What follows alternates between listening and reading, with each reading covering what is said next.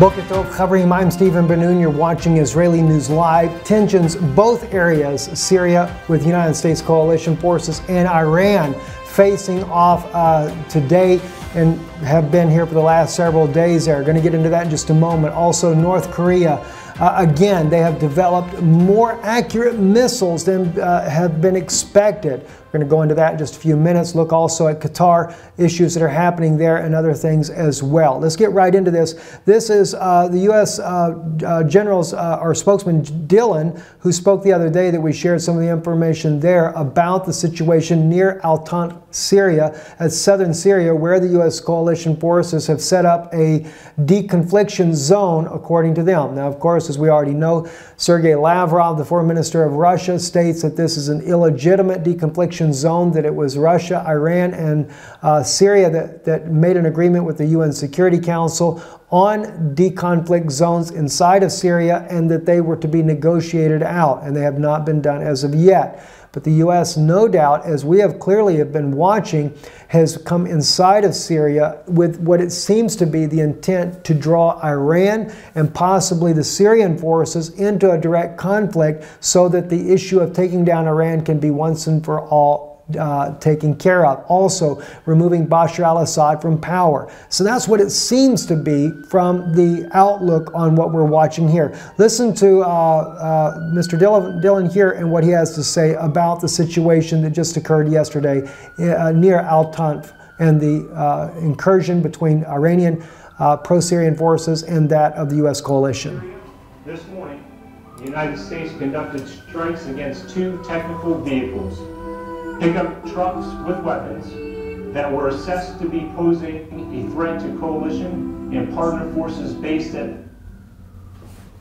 Having a little bit of a difficulty with the making that actually come out, but he does speak about that in here and what they were actually trying to do there. Moving also on other news here, this is another video footage here that that came out today. Alexander Karula Naya actually posted this video here. And this is showing that the Iranian forces, how they are already moving up into position seemingly to actually take on the U.S. forces there in the region. We are seeing all kinds of movement. They're bringing tanks in also by trucks as well, moving in military personnel.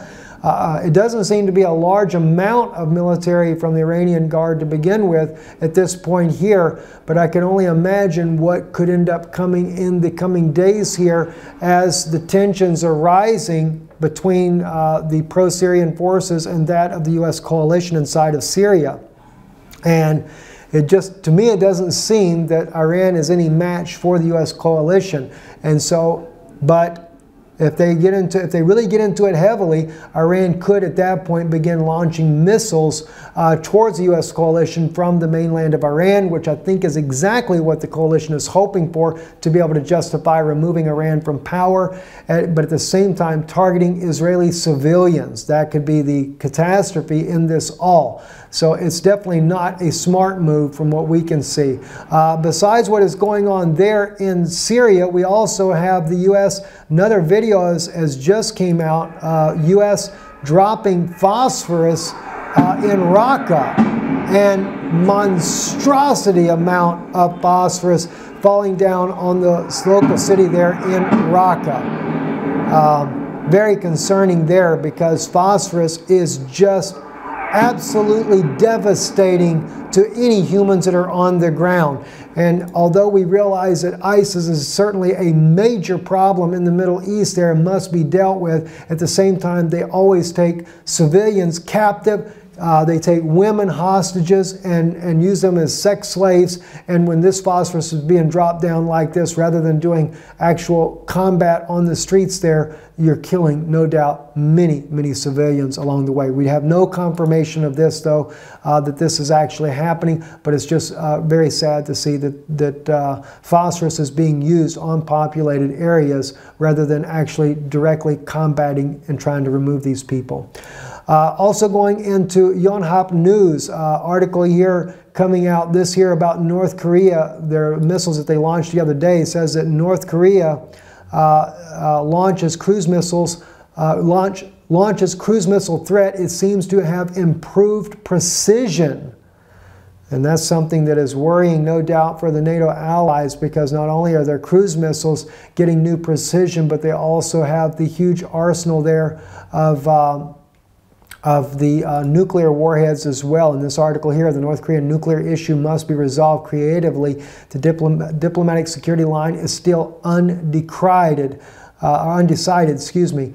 And that's on donghae.com. The article states here the key words of the message that President Moon Jae-in presided over at the National Security Council on August 8th are maximum friendship and creative plan. It is the intent to clean up the conflict with the United States over the deployment of the THAAD advanced missile defense system and look for a new approach to North Korea. And a month after his inauguration, Moon showed an emotional gesture towards North Korea and sought a policy shift towards North Korea, but North Korea was in a state of frustration as it refused to visit North Korea and responded with missiles.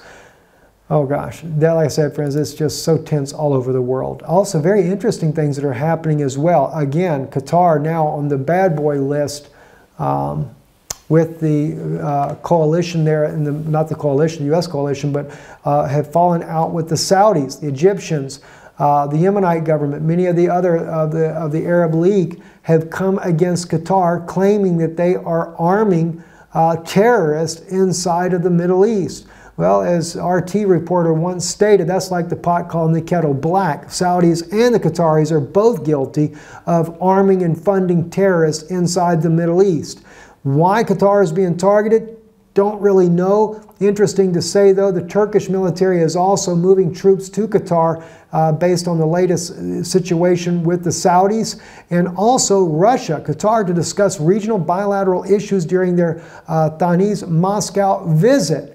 One thing I've noticed that every country that falls out of good graces, whether it be with NATO or the Arab League, United Arab League there, always ends up becoming an ally and friend of Russia. What is going on? I mean, I know they're trying to bring about a new world order, and there's claims that Russia is against the new world order. But then again, some of the relationships that President Putin has clearly as new world order advocates. I'm Stephen Benoon. You're watching Israeli News Live. Thank you for watching. And don't forget, this Saturday on DirecTV Channel 367, 10 p.m. Eastern, 9 p.m. Central, of course, 7 p.m. on the Pacific time, you can catch Israeli News Live, the prophetic insights, and I guarantee you, you do not want to miss this broadcast. Some of the broadcasts will probably not air on Israeli News Live YouTube because of the deep biblical impact. They'll probably air instead on Danoon Institute, so you might want to check out over there. Make sure you subscribe. We'll put a link to that channel there inside the description box, but don't forget to watch that. I'm Stephen Benoon. You're watching Israeli News Live.